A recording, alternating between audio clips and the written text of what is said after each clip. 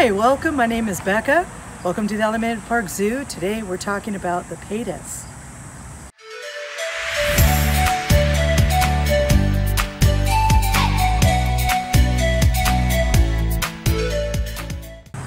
The petas are considered old world monkeys, and they're actually from Central Africa.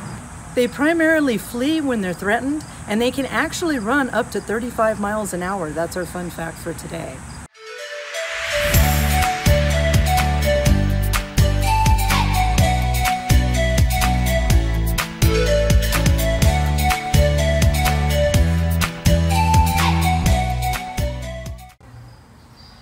Their diet consists of fruits and nuts, and their average lifespan is up to about 20 years. Unlike the capuchin, the peta monkeys have a tail as well, but it's not functional. They use it to tuck so they can run up to 35 miles an hour to flee.